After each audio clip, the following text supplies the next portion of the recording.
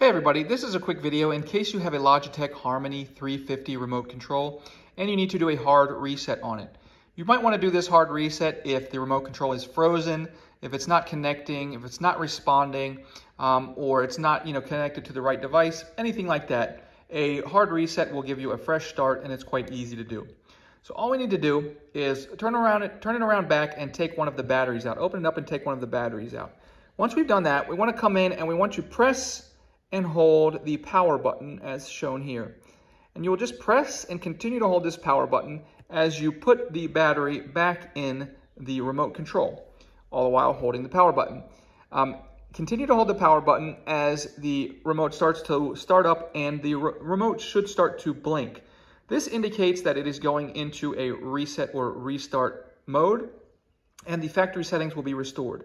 Once completed, you can connect the remote to any device you like.